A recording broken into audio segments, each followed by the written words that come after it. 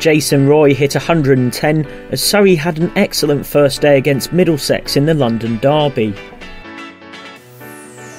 Top of the table, Middlesex hosted 7th place Surrey, looking to exact some measure of revenge for Tuesday night's Royal London One Day Cup match, in which Surrey claimed a quarter-final spot against their cross-city rivals. Surrey won the toss here and elected to bat, but Middlesex made a bright start, with Murtagh trapping Sibley leg before in just the second over. Rory Burns looked to steady the ship with some early boundaries, but he was to lose partner Ansari with the score on 23, Middlesex making early inroads. However, that brought Aaron Finch to the crease, and in typical style the Australian started plundering boundaries at will.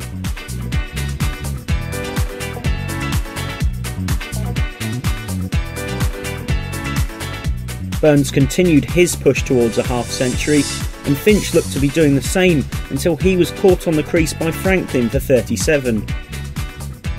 Jason Roy joined Burns at the crease, and the pair built a steady partnership up to the lunch break, with Burns passing 50 in the process. After the interval, the pair picked up where they left off, with Roy moving past the 50 landmark.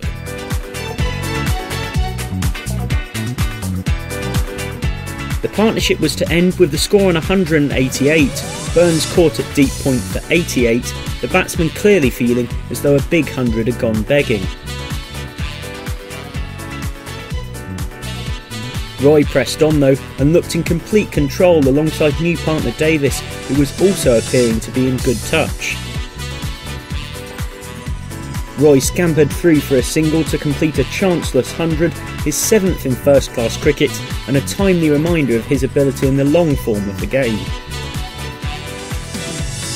The match was looking to be getting away from Middlesex, but when Davis was trapped LBW by Rayner for 38, and then Roy followed shortly after for 110, the hosts looked to have suddenly clawed their way back into it. Ben Foakes put on 32 for the 7th wicket with Sam Curran, until Sam Curran was bowled by Franklin for 20. That brought Tom Curran together with Foakes.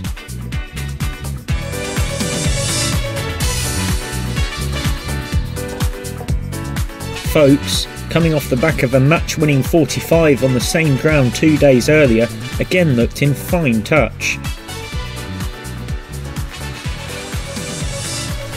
Tom Curran fell late in the day to Harris, leg before for 26, but there was just enough time for Foakes to pass 50 before play was called for the day.